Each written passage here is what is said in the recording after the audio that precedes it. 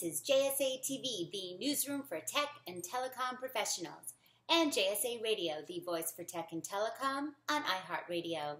I'm Jaymie Scotto, Cutaia, and on behalf of my team here at JSA, welcome to our monthly virtual CEO Roundtable. These virtual roundtables lead us up to our on-site CEO Roundtable at our executive networking event, the Telecom Exchange. Next one up, November 6th through the 7th in downtown Los Angeles. More info at thetelecomexchange.com. Today's roundtable is brought to you by our video collaboration managed services provider, Pinnaca.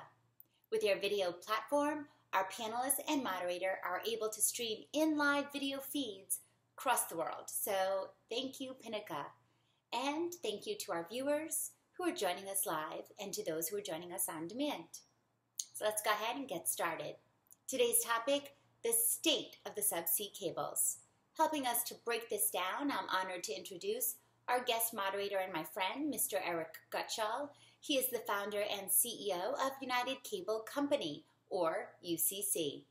He was also instrumental, of course, with the development and deployment of Hibernia Express, while he was one of the founding fathers of Hibernia Atlantic, that Irish company formed in Summit, New Jersey back in 2004.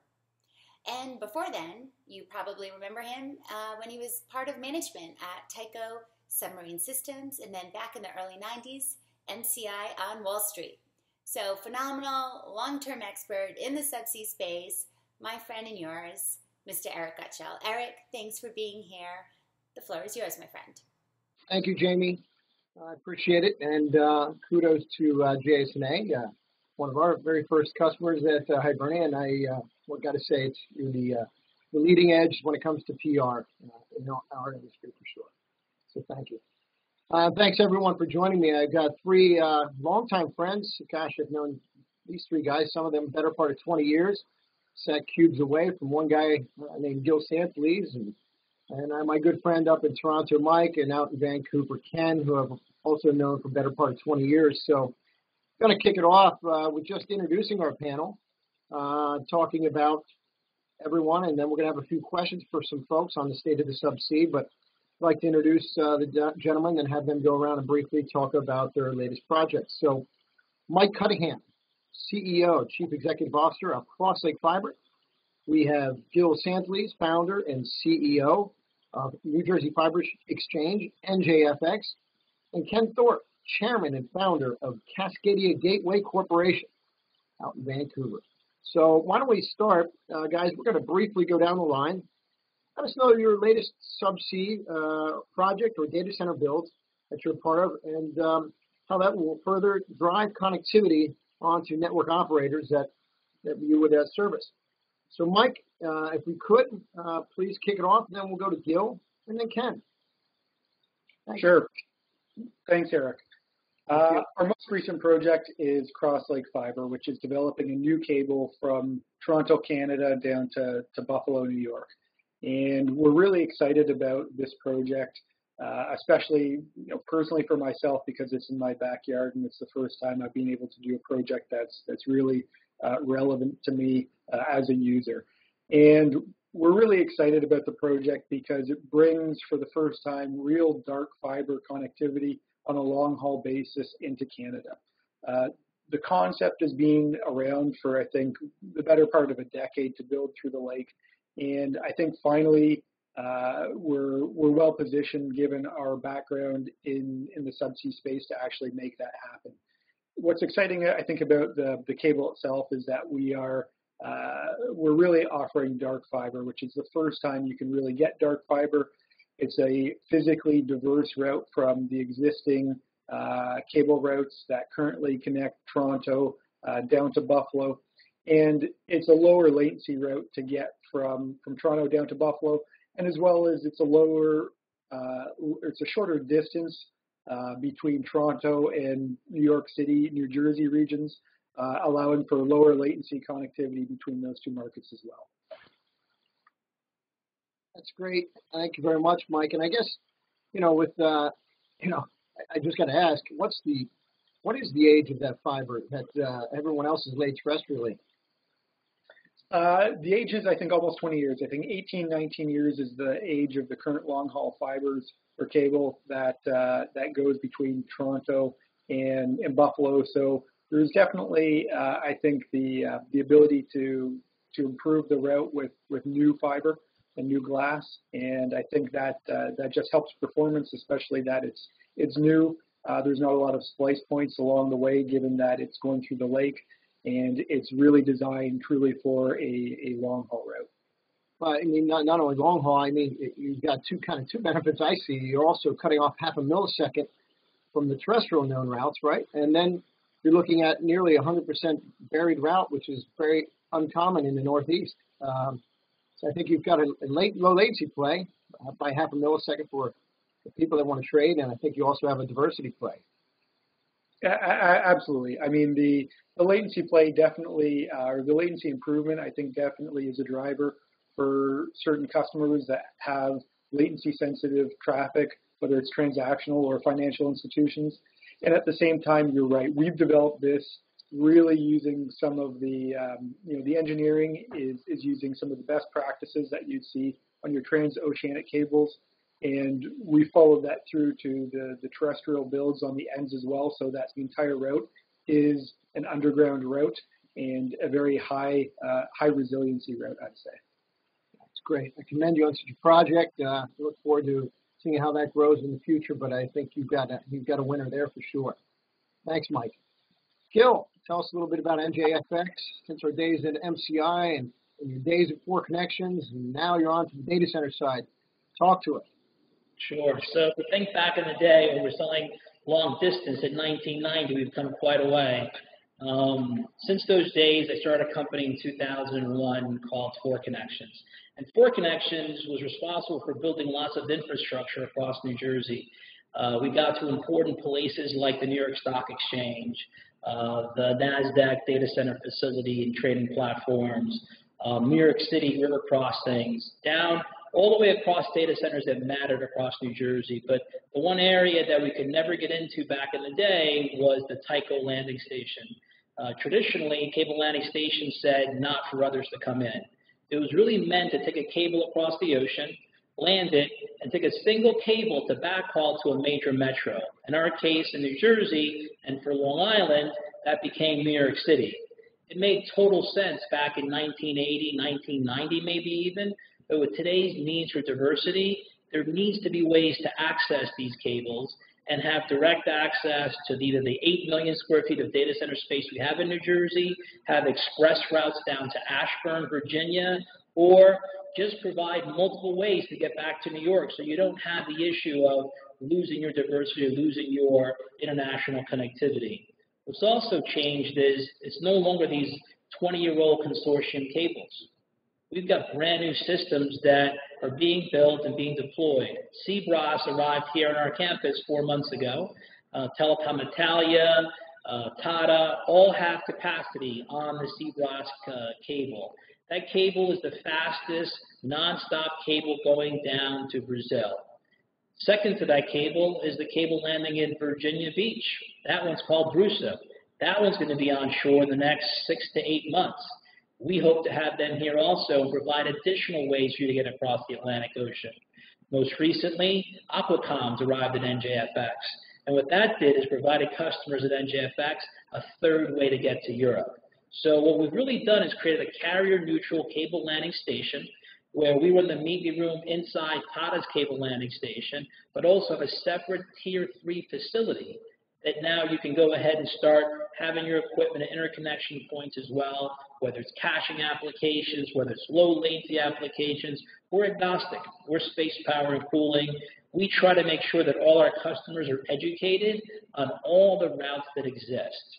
So think of it this way. You sit down with our VP of Sales, Doug Corbett. He's going to walk you through stick diagrams that show you 20 different ways to get across towards Canada, down towards Miami, down towards Virginia Beach, and make sure that the customers can market their assets appropriately. Our job is to provide information. Our job is to allow others to be able to put additional cable landing stations on this property. So back from the beginning, one building, cable landing station. Day 2, NJFX arrives. brand new Tier 3 facility. We're sitting in it today. We're in the lobby today of our conference room. And then now we're going to have 58 acres to work with. Business continuity, additional data centers, or more cable landing stations. It's really what should have been done in the beginning, and we're going to give Ashburn a run for their money. It is a fantastic idea, Gil. I'm flattered by the person that maybe has given you an idea about that a long time ago at Tyco Submarine Systems. But phenomenal campus. And the size of your campus, size of the current data centers, how big? So the current facility is 64,000 square feet. It's a 9-megawatt design, high density, low density. We can accommodate customers with various types of requirements. You can take on another Sandy or two, I think. So one of the things that people always ask, and as you know, the Tyco landing station, so you're so close to the ocean, what does that mean to you? So when Tyco, and you were part of Tyco back then, when they chose this location, we sit at one of the highest points in New Jersey naturally, 64 feet above sea level. If you think of in terms of other important buildings, the White House of the United States is at 43 feet above sea level. Midtown Manhattan's at 34 feet above sea level. We're basically at a mountaintop with this facility in terms of having any issue with water, the ocean. We're Hurricane 5 resistant. We're ready for the big one. And even during Sandy, there was never an issue here. I just wish our beach houses down the shore fared a little better. I know we both took a beating on that. But thank you, Gil. And lastly, my good friend Ken Thorpe from the West Coast, Vancouver, a gentleman I've known for a better part of 20 years. I think I had hair then too, Ken. But, why don't you take us through your latest project? I should say projects that kind of connect a little bit like Gil and a lot like Mike with Fibre and Green Data Center. Yeah, sure. Thanks, Eric. And Eric, thanks again for putting this together. I really appreciate it. Thanks to you as well, Jaymie.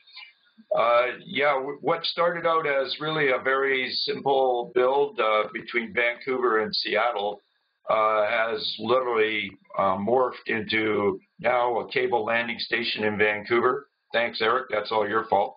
And a data center, 100,000 square foot data center, 20 megawatts of power just north of the border. There is no data center close to where that is. South of Vancouver, there is not another data center of any size at all. So from a landing station perspective, we've been we're now right at signing now with the Vancouver Port Authority to actually put a cable landing station right in the port. That'll be the first time in history that that's ever happened. The provincial government here are extremely interested in that. What they would like to see happen is for us to lay a festooned fiber optic cable up the west coast into Prince Rupert, which is the other deep water port here. So there's a lot of impetus behind getting this landing station done. And at the end of the day, it'll be the only landing station on the west coast of North America that is not in a tsunami zone. It's fantastic. I've got to ask another question similar to what I've asked Mike. What is the age of that fiber? When's the last time there was a fiber build on in that quarter? I mean, heck, Microsoft, all they do is talk about the Vancouver to Seattle corridor. When's the last time new glass has been laid? 23 years ago. Wow.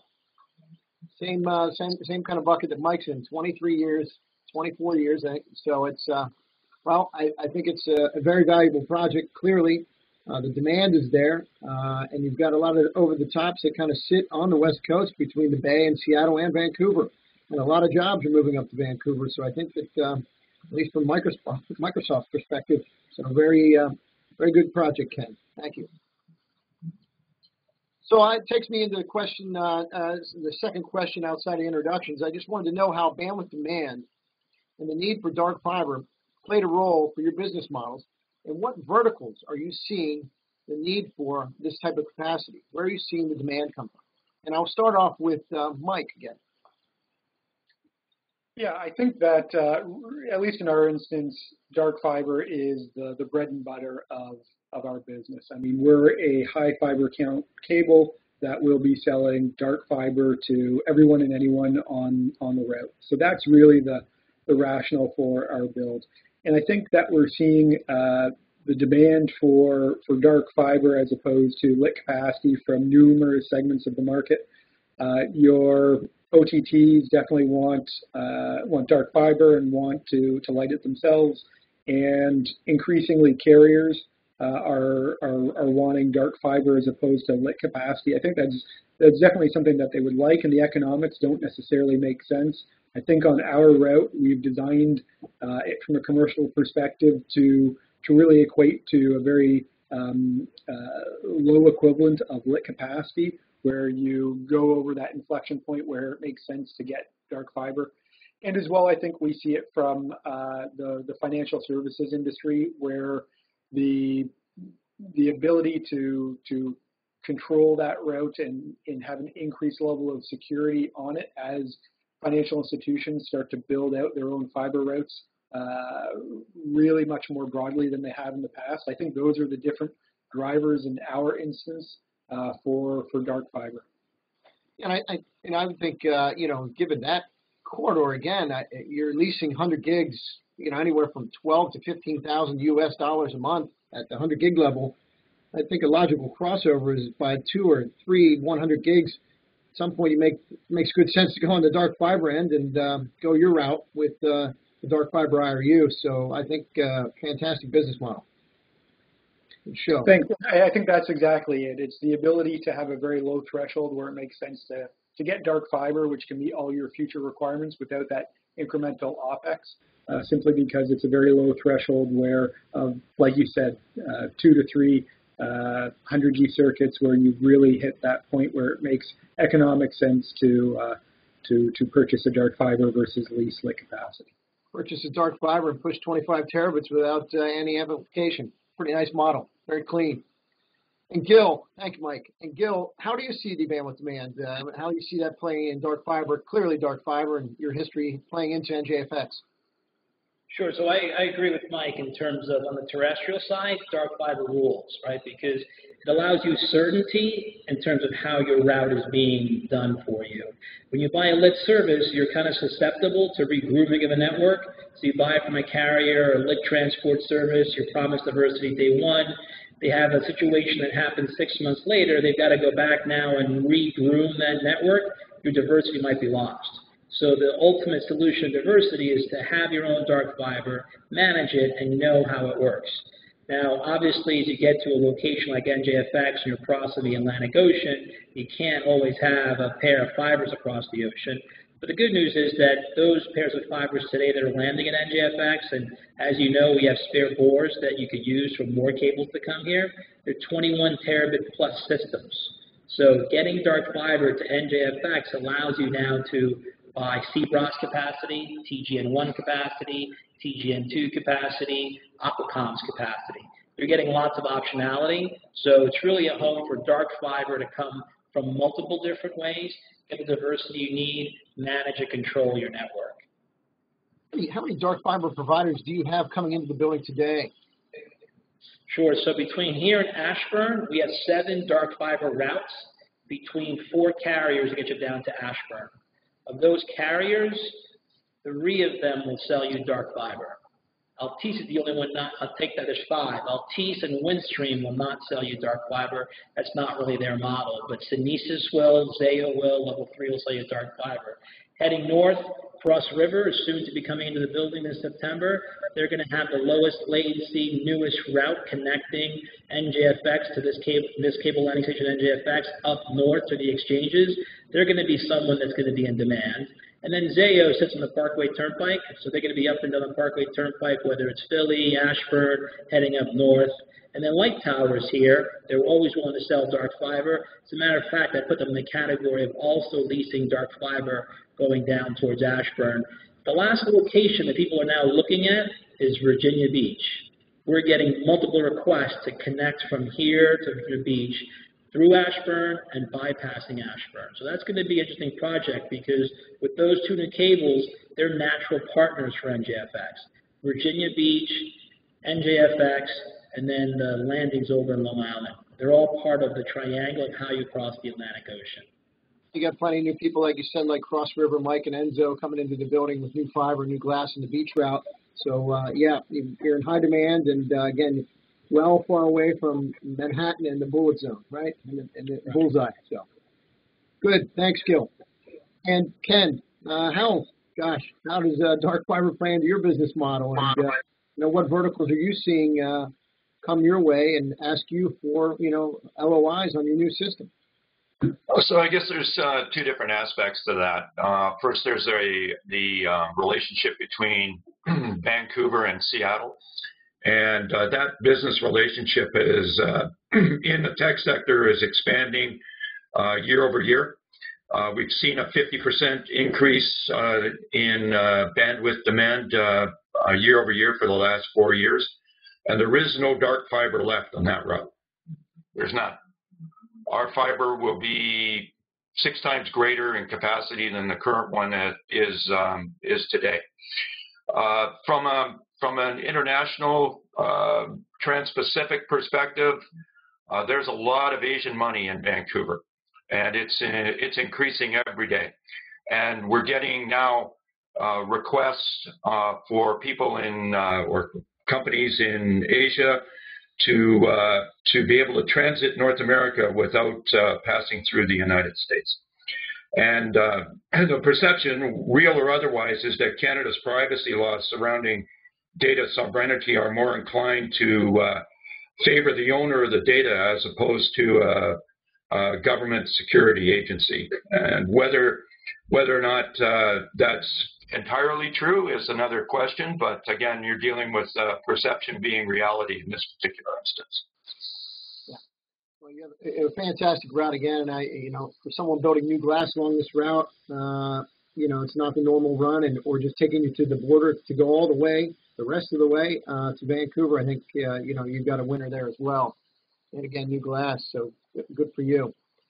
I do want to ask. I'm going to skip down to another question that I want to kind of hit today while we're here is what other subsea cable development challenges are you seeing in the marketplace, today? And have we stalled out? Have we, I think we're seeing new players enter the space, the Alibaba's, Tencent's, Apple's, different players that are coming in. It's not just the OTTs. I mean, have they stalled out? Are they still a big part of the game? Are they driving the demand? And, how does that play into what you're seeing and the challenges you're facing? And Mike, I think we'll go back to you. Yeah, I mean, the OTTs are definitely the driver for your big projects, especially your transoceanic projects. And I think that'll be the case for the foreseeable future, where in most instances you need at least one of them as an anchor tenant, at least one, really to make a project economic. For smaller projects like Crosslake and a couple of other ones that we're looking at the feasibility of, they're more niche players and they fit more into the carrier market. They're also non-repeater projects. So really our service offering is dark fiber because we have a high fiber count cable. That's the model that we're looking at. And in those instances, we don't need any sort of OTT as a driver. I mean, the great thing if you're a long repeater system that goes across the ocean, the great thing about an OTT is they don't compete with you. They're buying that capacity and using it internally. So you're not adding new competition into the market, whereby on our routes, we're selling dark fiber to anybody. We're not competing with our customers by selling lit capacity. And so I think that model really enables us from a project development perspective not to require certain customer segments to have to sign on in order for us to get those pre-sales and move a project forward. Yeah, I wouldn't know one Canadian carrier that wouldn't be buying on that route, I would say, let alone a U.S. carrier just trying to get to north to 151 front, the mecca of Canada there. Just not, as you can tell, just not a Leafs fan behind it. Anyway, it will go to Gil as well. What kind of subsea cable development challenges are you seeing for NJFX or just in the marketplace alone? Sure. So think about a subsea project. It's really a development play. And they've got various levels of risk. They've got to get their customers. They've got to get their funding. Then they got to go to manufacturing and manufacture the cable. They have to coordinate where they're going to land the cable on two sides. We mitigate part of that risk since when Tyco built this facility back in 1999, they put in spare bores to the ocean that come all the way to our building that have been proven out recently with the CBROS cable. So we're actually helping mitigate risk for sea cross-Atlantic projects now because the boards are there, they're all available, they're coming into a secure site that's a neutral site, they can feel comfortable that their landlord won't compete with their interests. So we're actually helping mitigate those risks. We're helping them postpone having to make hard decisions, because if you're going to land a cable in the U.S., you probably need a good year to 2 to 3 years of planning, where in our case, 30 days out, let us know you're going to come in on the board, and we can have you up and running. Yeah, you were definitely built for the future, for sure. And Ken, what challenges are you seeing with the subsea cable development in the marketplace? For us, it's regional.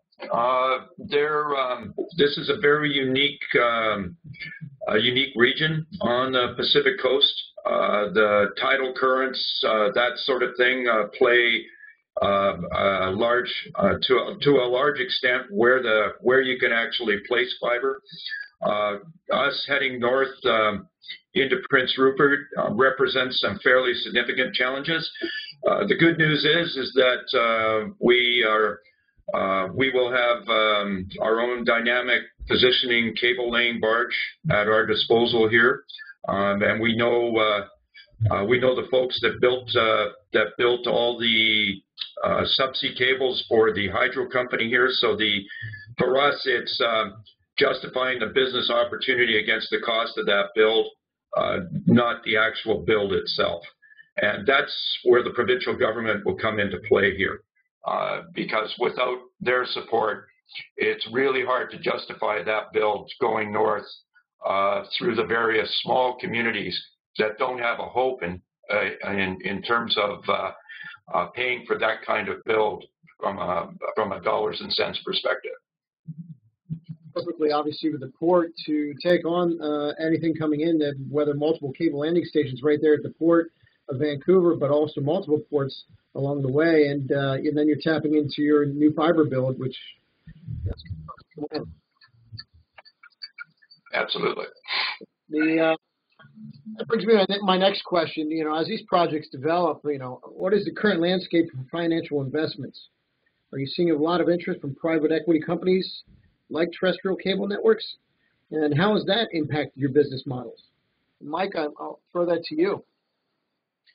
Yeah, it's definitely changed very materially over the last number of years. In the decade after the dot-com boom, there was really no new cables or no new large cables being built, and definitely not with private capital as opposed to off a carrier's balance sheet. And so over the last few years, you've seen a number of big cables come to fruition that were privately financed. Arctic Quintillion, Aquacom, Seaborn, Hawaii, and even Hibernia Express. Hibernia Express was an operating company, but that represented a very material build for the company. And now that they've actually exited, I think it has further greased the wheels for the financial community, whereby a lot of your typical investors are seeing multiple deals. There's very much a herd mentality, and people have gone through the learning curve or due diligence on different projects. So they're a lot more familiar with them, and it's not as a foreign or scary kind of concept. And so I think for those reasons, combined with the current multiples that you're seeing, a lot of the M&A happen today, I think it's never been a better time since the dot-com boom to finance a new project. Yeah, absolutely. You're right with that one exit. That was you are seeing major multiples now nearing 10 times EBITDA. Yep. Yeah, it was at 8.5 times, but now I think you're seeing it closer to 10. It's great for our community. And Gil, how do you feel about the current landscape for financial investments? Sure. So think of it this way, right? Most of these projects have a couple of layers of financing. The first layer is going to be the equity side, and that's someone willing to put some skin in the game and an investment in an idea. And they're going to go out, they're going to go chase customers. But the hurdle rates for financing on the debt side have gotten lower. Our low interest rates over the last 7 to 8 years now have really fueled those hurdle rates to be less. So when a developer goes to try and start a project and he's chasing that customer to be an anchor customer, it's not as large a financial obligation on that side because the debt is cheaper. So any investor in the network knows they can get debt financing, like in the case of Seabras, they were able to get the French government to basically help fund that project on the debt side through Alcatel. Those rates were less, therefore the hurdle rates become smaller and projects happen sooner. I think for that reason, you'll continue to see more projects happen in this current interest rate environment because the hurdle rates are smaller. That's right. And the government playing into it, I think that plays right into Ken as well. I'm sure the government's very interested in helping your project out, Ken. Yeah, they've got a new fund now. They're prepared to invest over $700 million in infrastructure, and that includes telecom. So we're hoping to take advantage of that. Certainly, that'll help us justify the subsea build north. And I concur with both Mike and Gil. We're experiencing now equity companies coming to us with packages. So they'll put in the equity, but they'll also arrange for the debt. And we're now dealing with 4 of those. So it's been interesting from that perspective. I thought that would be a lot more difficult than it would appear to be now. That's great. Money readily available, which we'd like to hear. So thank you for that. It brings me on to my next question. Where do you see the subsea cable industry headed in the next 3 years, and what new opportunities are on the horizon, do you believe? And I'll start with Mike.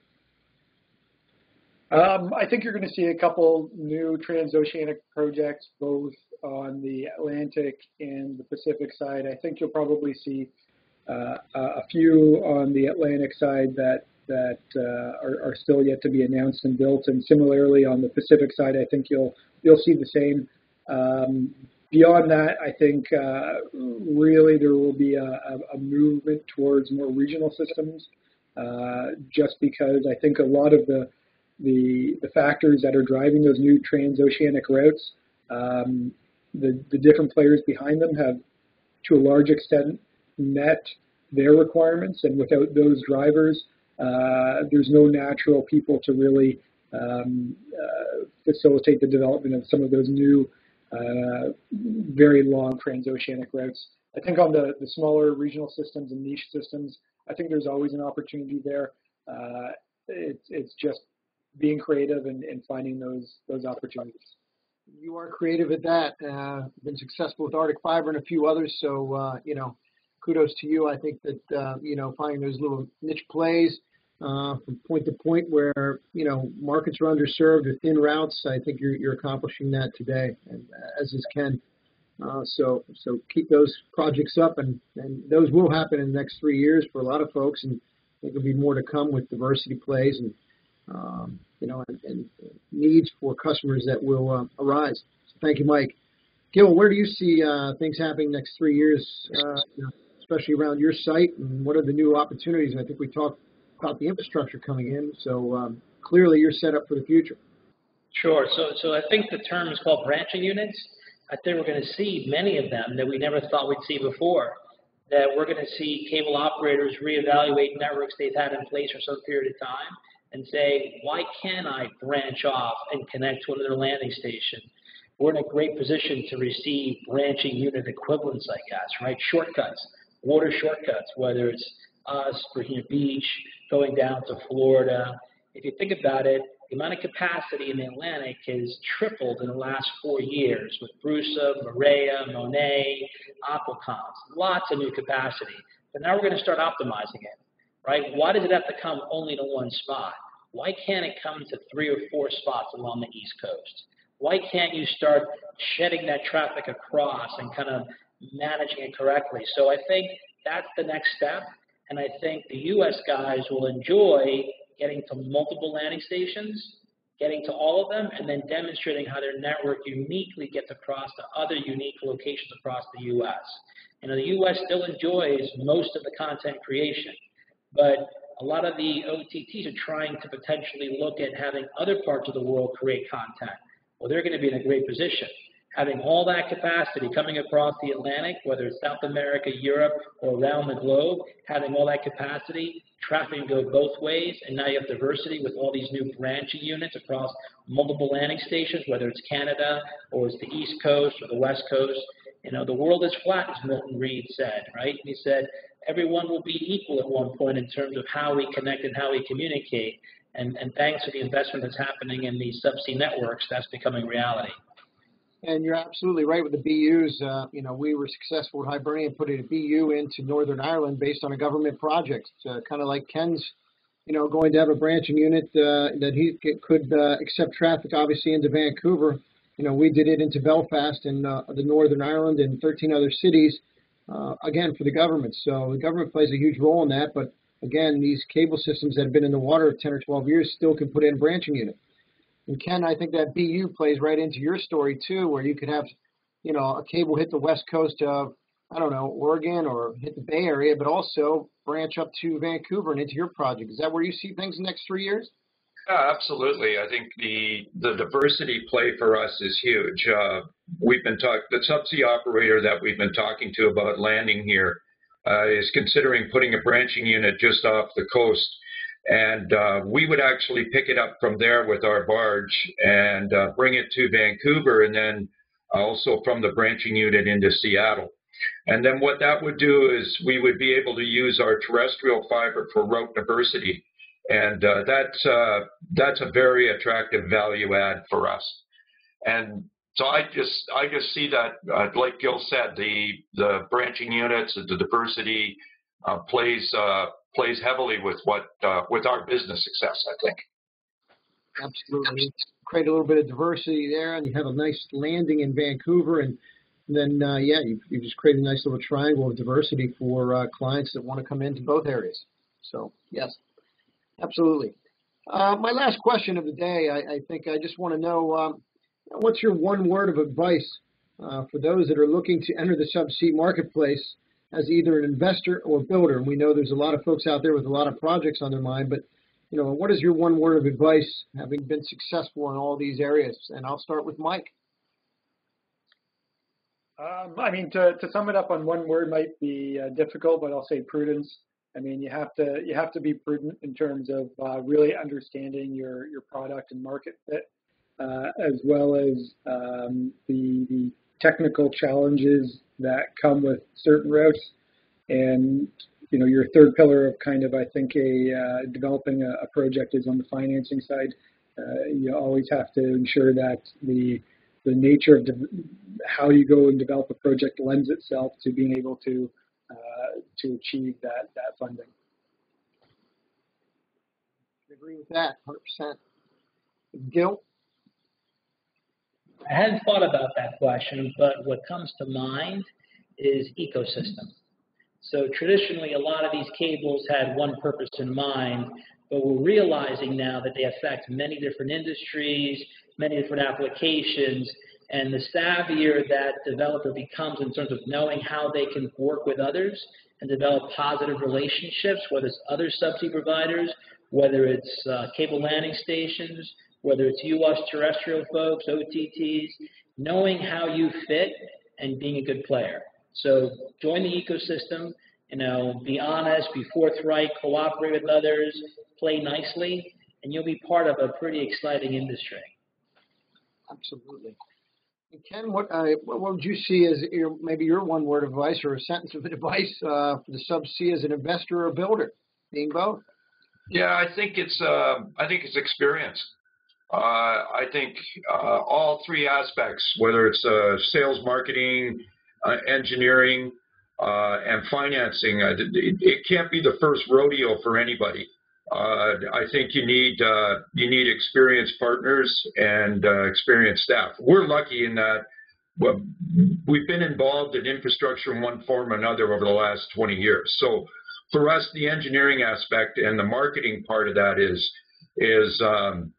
not easy, but certainly we've had experience. We understand the oops factor where something's going to go wrong at some point, and it's how do you deal with that. And then the third part is finding a financial partner who's in the space already, so that you're not trying to re-educate a bank or somebody that isn't in this tech sector, for lack of a better word. Absolutely. And I think you nailed it on the head with experience. And I think everyone on this panel we have, probably say nearly 100 years of experience on this panel. Not to quote anybody's age here, but yeah, I would agree with that. Experience in this marketplace and who you know and what you know and the projects and being able to finance them with the right people are just about everything. But I want to wrap it up on my end, and I want to thank every one of you, Mike Cunningham, Gil Santaliz, and Ken Thorpe, for being part of my panel today on the state of the subsea. And, of course, thank you, Jaymie, Scotto, always JSA. Thank you, Eric. Eric Gutshall, the founder of United Cable Company, UCC. Unbelievable job all around, unbelievable insight. And thank you again, esteemed panelists, our experts. For sure, the subsea industry couldn't be what it is today without the four of you. So thank you. We hope to see you, gentlemen, and everyone here watching live and on demand at Telecom Exchange LA, November 6th to the 7th.